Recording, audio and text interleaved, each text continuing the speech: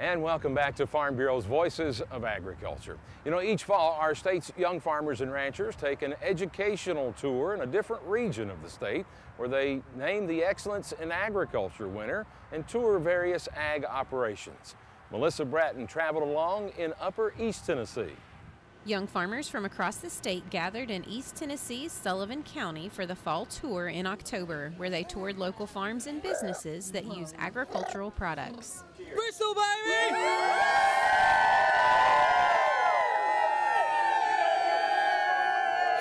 It's Bristol, baby! And we're glad to have everybody from everywhere in the state of Tennessee to come to East Tennessee. At least part of the people know what it is to change time zones. A lot of effort's been put in by our young farmer and rancher group, and it is evident today. They didn't just start 5 minutes before the bus shows up. And I appreciate these tours from the education that they can provide. They figure out around here we don't grow soybeans so much, and cotton we don't grow at all. You know, coming from a row crop area in West Tennessee and being able to come over here to see these mountains and how different the agriculture sector is here in Sullivan County.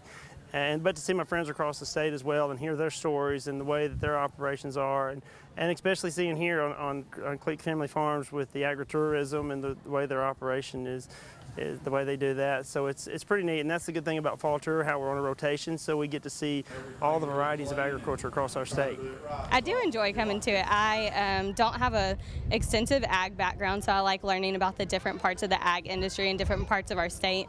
So I came to the Fall Tour. My friend Laura invited me. I have an ag background. I worked on the dairy, volunteered with the dairy in MTSU when I was a college student, and was in FFA when I was in high school.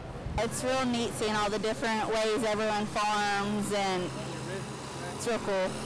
It's been very interesting. I've learned lots of new things. I'll definitely come back. It's really good to be able to come to our area and really show off. I feel like East Tennessee kind of gets forgot about sometimes, and so it's nice to show it off and show people what you've been telling them all these years. So. And I think it does provide a unique perspective. I know a couple years ago when we went to West Tennessee, I'd certainly never seen anybody harvest cotton before, but just kind of makes you aware that there are a lot of different sectors and commodity groups. Of course, here where we're at, mostly cow-calf folks and things that are a little more related to industry through our ag products. And so we've got a chance to see some of that as part of this tour. You need to stay involved in young farmers as long as you can, and stay involved in the Farm Bureau as long as you can, because they are always out there fighting for the farmers, and we need to thank them for all that they do. It's very, very nice that we get to see all these other farmers out here, and there's this many people still farming. That's a big plus. In the dairy industry, you know, everybody's kind of quitting it. The milk's not so good, but you know, to still look around and see all these people farming, that's an encouragement to everybody that's young. Our farm is, I'm the 8th generation to farm here. We started in 1777. We're milking 210 right now, and our peak we might milk 240.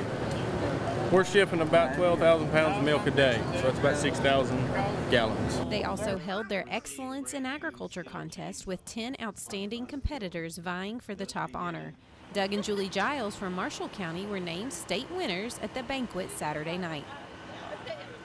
Disbelief. I think when you start out in this organization, this seems so unachievable and unimaginable. And we really haven't done anything but just go out in our community, advocate for agriculture, get involved, and really just, we said yes so many times, and it just ended us up here. Just the moment to be proud of our hard work, and then be proud to represent Tennessee for this organization and in this contest. What really motivated us with young farmers and ranchers is competing in collegiate discussion meet in Phoenix, Arizona. Both of us were able to win our colleges. Doug won the state contest and I was runner-up, and then we went on to compete at nationals. We met a great group of people there. Just that group of people really told us a lot about that organization during that convention. And at that point, Doug and I were just like, we really like these people. This organization is what we're about. and just decided just to stay involved and continue to compete. And our congratulations to Doug and Julie Giles again of Marshall County. They will compete for national honors at the American Farm Bureau Convention in January.